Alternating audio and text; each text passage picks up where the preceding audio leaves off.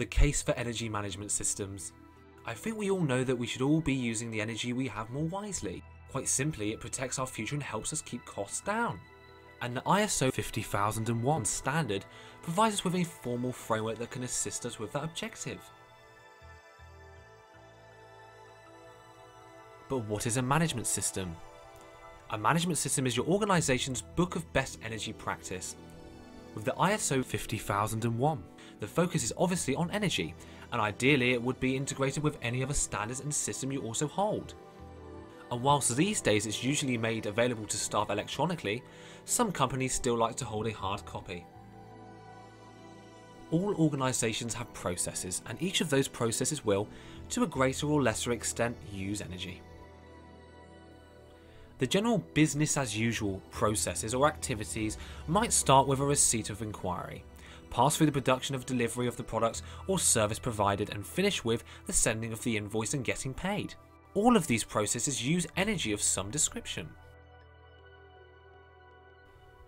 Obviously different business will use different energy streams, but most organisations are likely to use energy for vehicles, vans and trucks, even ships and planes, electricity for heating and lighting, and gas for heating.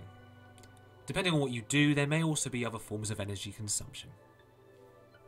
Once you've established your energy sources, you will need to establish corresponding data, which needs to be analysed in order to establish what services, equipment and processes are using the most energy, and therefore potentially where most of the opportunity to improve lies. The next stage is to create your baseline data, outlining your current usage for the different energy sources you employ. The next stage is to set targets in order to reduce the amount of energy consumed.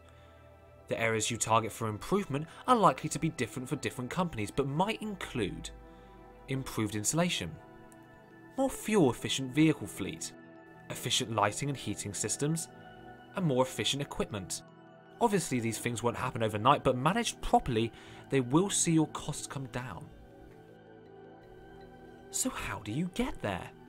Write down what you do, your best energy management practice, justify what you do what is written and record what you have done. But a robust management system requires a little bit more. You need to review what you have done to see if you can do better, if energy efficiency can be improved. Revise the book of best practice to hold any gains. Once you are ready, there are a number of well-known certification agencies, each of whom undertake a whole raft of management system certification work, including the ISO 50001. These agencies include BSI, NQA, DNV, LRQA and many others. Getting assessed is a two-stage process.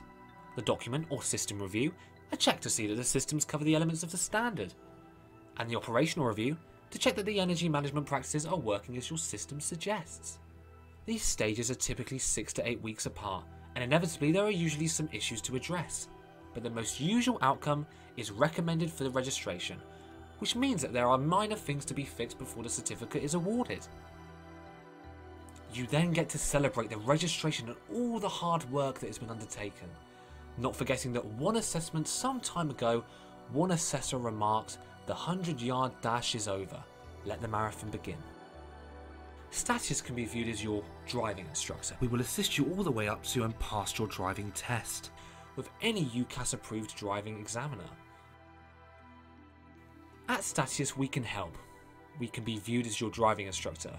We work with you to develop simple user-friendly systems. We use your terminology and language, and we make the standard fit your business. Let Statius help you realise the benefits of a robust management system. Have a look at our website on www.statius.co.uk or call us on 020 8460 3345. We'd love to have a chat.